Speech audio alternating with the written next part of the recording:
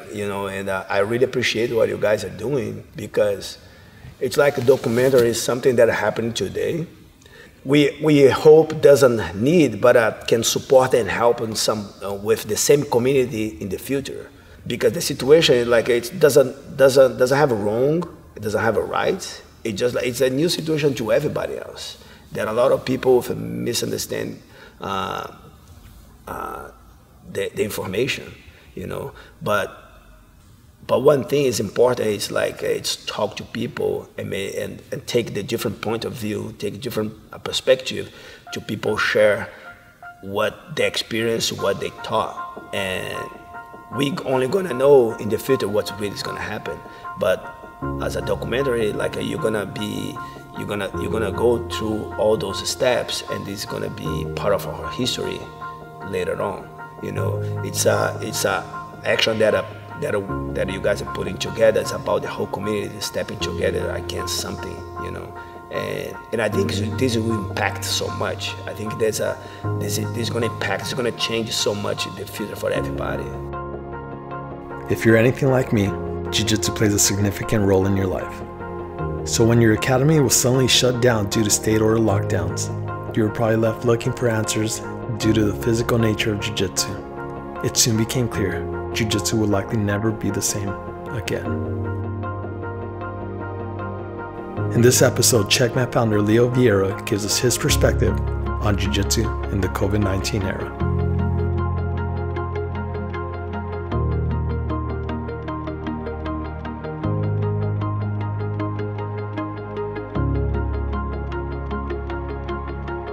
Right when everything starts,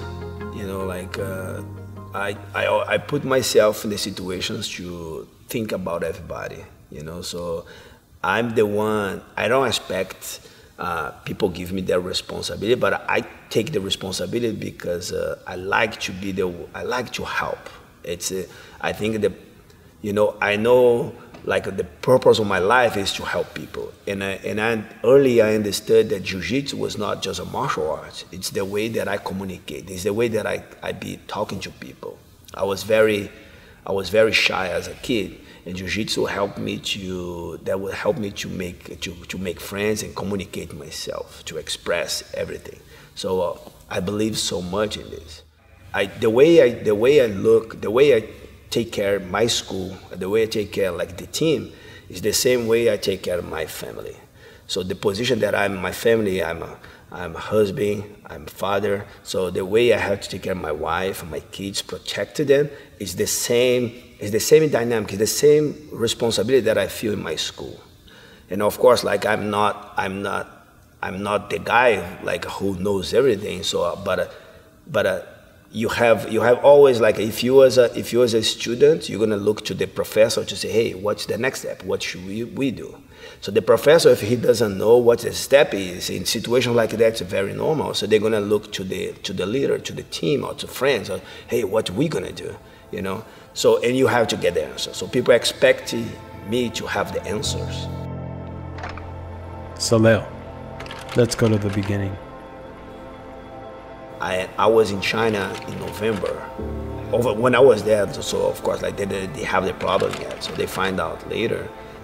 And there was a report like everything was closed, business was closed. They was quarantine in their own house, like really locked down. A lot of restriction control, like pretty stricted. So stricted the way that they cannot leave the house. They couldn't leave once a day. They have a car that they have to somebody that a lot of government around the building, the streets, so checking a lot of checkpoints, checking how like the temperature, checking a lot of stuffs.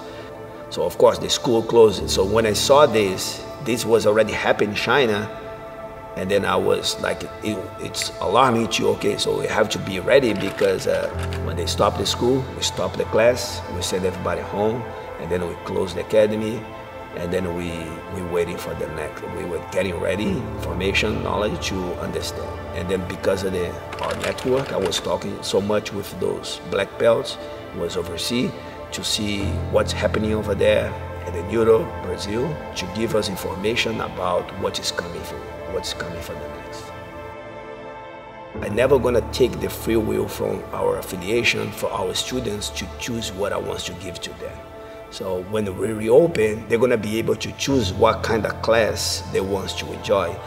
And that's, I think, that's where we learn so much with Jiu-Jitsu. It's about respect. In the end of the day, martial arts is about respect. You know, it's about understand the others, about like, but if you put one word in martial arts, it's respect. Martial arts is about respect. And this time of great division, not only amongst Americans, but within so much of the Jiu-Jitsu community, this felt like something we all needed to hear now more than ever. Yeah, so I look myself as like going to the competition. You know, you have to get ready for everything. You know, so you don't know so much information sometimes about your opponent. Actually, we even doesn't know when we're gonna open or how you open. You know, but you need to know what you can do, and that's like I said, everything I try to put in Jiu-Jitsu in my lifestyle. So I choose to have somebody who is my lawyer to tell me what to do.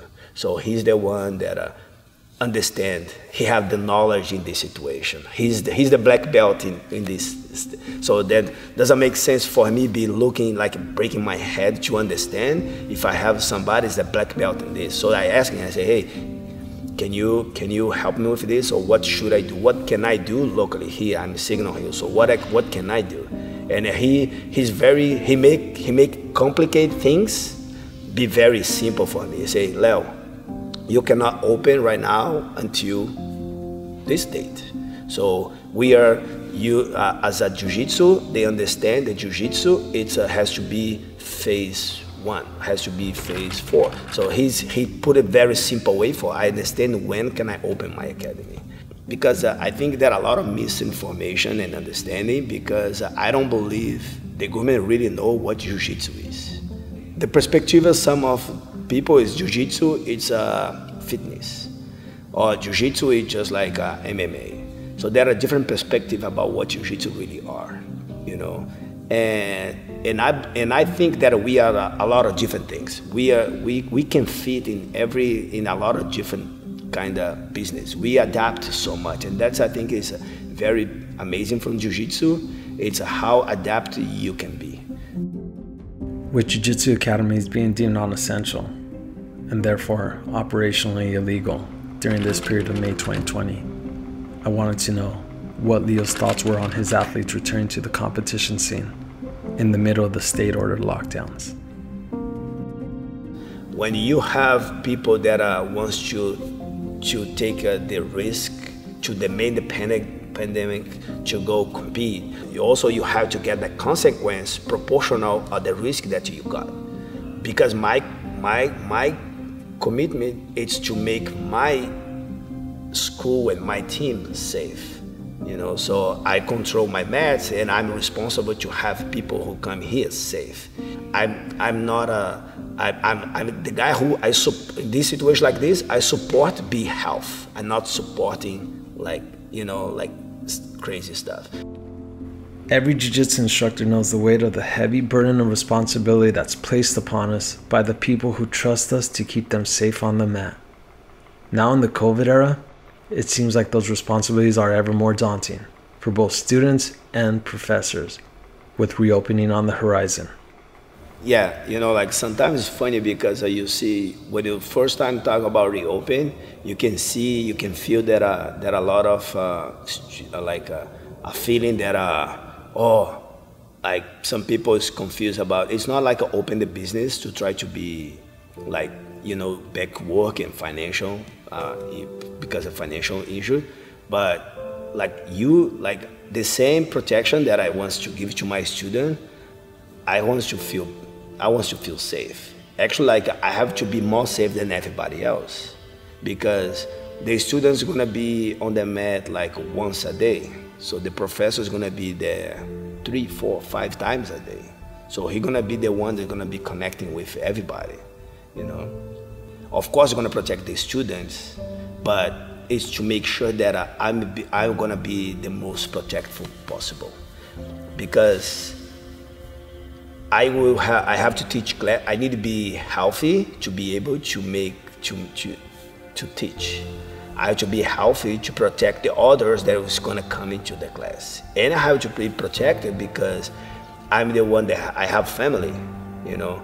So I have a father who had a lung cancer. So he's a very top of the risk of the risk. So I have to quarantine himself. You know, if I want to see him, I have to be really healthy. And I know the day they reopen, I cannot see him because I'm gonna put my father in the risk that's gonna be, you know, it's gonna affect me a lot. You know, because when the academy reopen, I have to choose to see my father or to teach class. This really hit a little too close to home for me, as I also won't be able to see my father again once I open up my academy due to him being a type 1 diabetic.